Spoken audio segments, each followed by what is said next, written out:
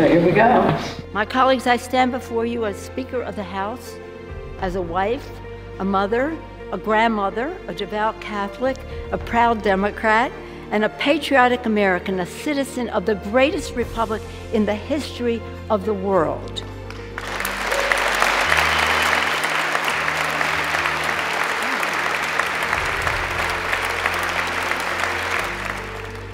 Scripture teaches us that for everything there is a season, a time for every purpose under heaven. My friends, no matter what title you all, my colleagues, have bestowed upon me, speaker, leader, whip, there is no greater official honor for me than to stand on this floor and to speak for the people of San Francisco. This I will continue to do as a member of the House, speaking for the people of San Francisco, serving the great state of California, and defending our Constitution. And with great confidence in our caucus, I will not seek re-election to Democratic leadership in the next Congress. For me, the hour's come for a new generation to lead the Democratic caucus that I so deeply respect.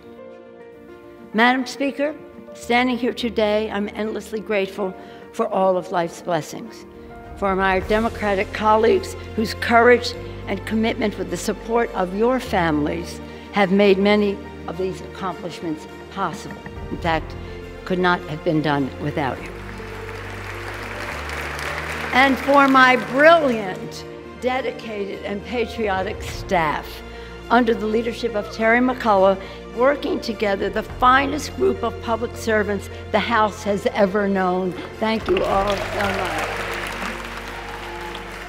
A new day is dawning on the horizon, and I look forward, always forward, to the unfolding story of our nation, a story of light and love, of patriotism and progress, of many becoming one, and always an unfinished mission to make the dreams of today the reality of tomorrow.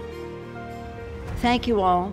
May God bless you and your families, and may God continue to bless our veterans and the United States of America. Thank you all so much.